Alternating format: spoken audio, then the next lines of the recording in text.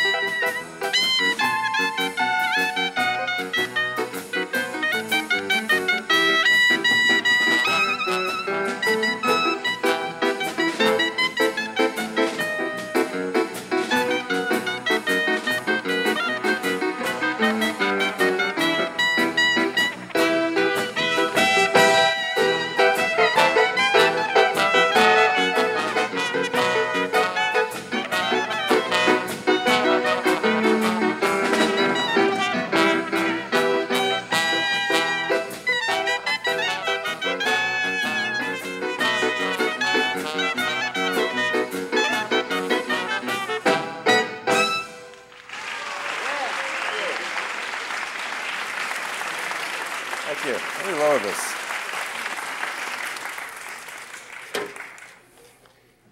Thank you very much.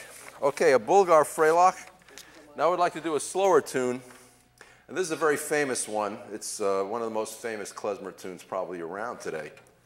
I think most of you will know it. And if you don't, it's Rosinkas mit Mandeln, or raisins with almonds. Okay, I know. Everybody corrects my Yiddish all the time. But I'm the one up here, so I'll pronounce it my way. Anyway, here it is, for better or for worse.